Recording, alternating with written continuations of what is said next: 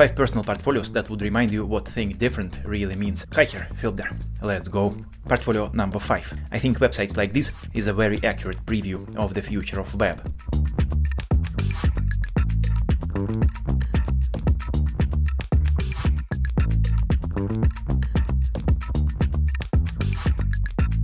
Unless, of course, a bald short man with a tiny penis. In this case, a preview of the future is this.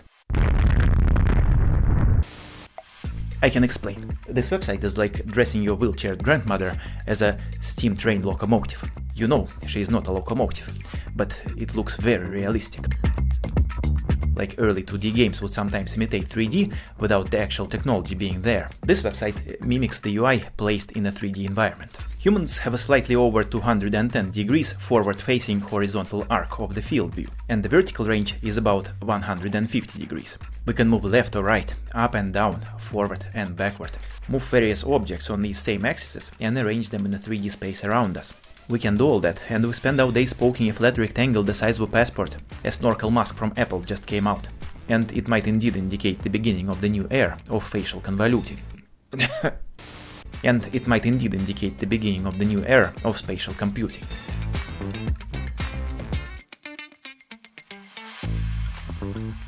There was a time when a mobile phone looked like this.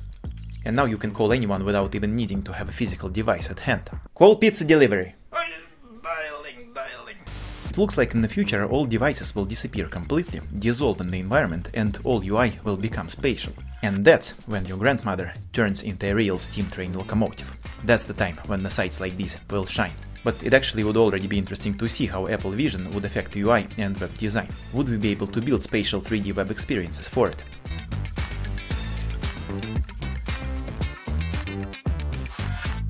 Portfolio number 4.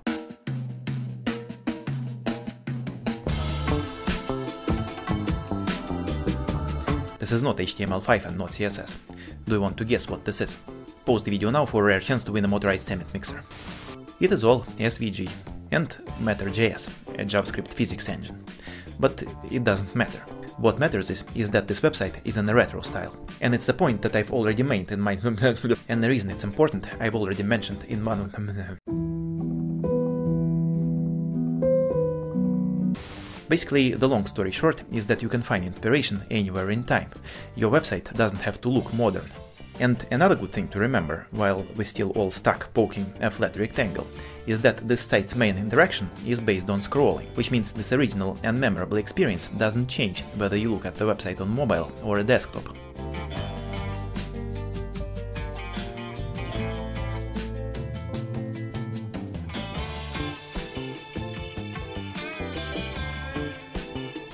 Portfolio number 3. Zomba.com.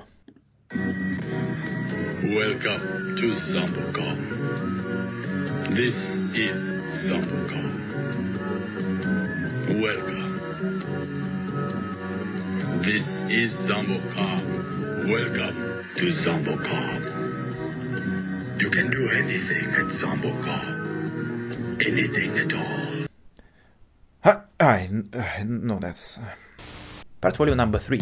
It looks regular at the first glance, but it isn't. This looks like the ordinary physics, but it isn't. Balls behaving weirdly, flying away, zooming out into nothingness, disappearing. This site is Bill, a semi-trailer truck driver from Iowa, or Antonina, a cashier lady from Eastern Europe. It's definitely not Francesca, a receptionist from an exclusive chain of VIP hotels. What this website basically says is stop making perfect and smooth animations and interactions. They're like a fake smile. Show your character instead and be honest about it. Because nobody's perfect and everybody's imperfections are different. Also, it made me think about aliens. In the virtual world, we can create any experiences we want, any kind of weird alien interactions. We can create physics from a different world, or physics on a quantum level. Stop making this similar perfect smooth shit. Let your visitors experience something they've never experienced before. They will remember you for that. Someone should make a quantum physics JavaScript library. Portfolio number 2. Sometimes a striking and memorable feature of your website can be something really subtle, something nobody usually even thinks much about. No, a combination of colors.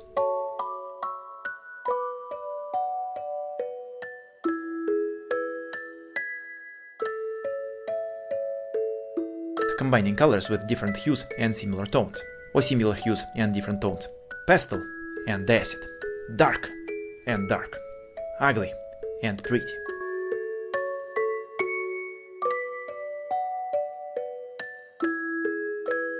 I think designers should be thinking about that more, otherwise it's like you have a whole shelf of vegetables, spices, herbs and dressings, and you go ahead and make a salad out of a potato and a tomato.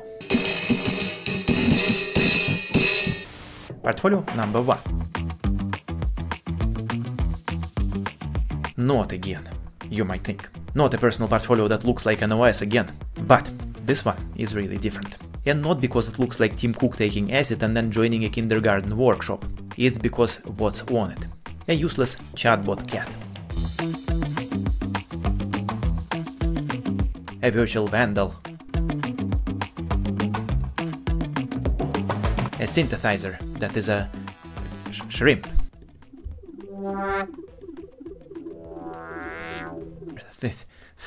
Synthesizer. A clock that splits the day onto 150 hours, with the day starting at -25 and ending at 125.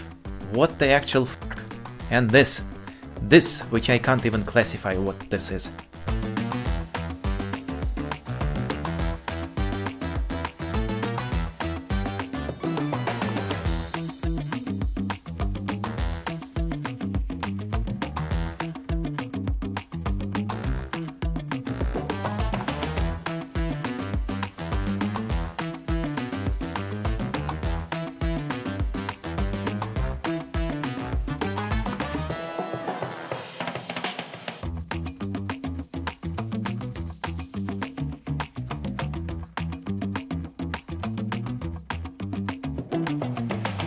This portfolio is one of my favorite kinds on the internet, and not only because it feels like it came from my home planet, it's because that I firmly believe that seemingly useless and weird projects like these is what actually inspires innovation and moves the web forward.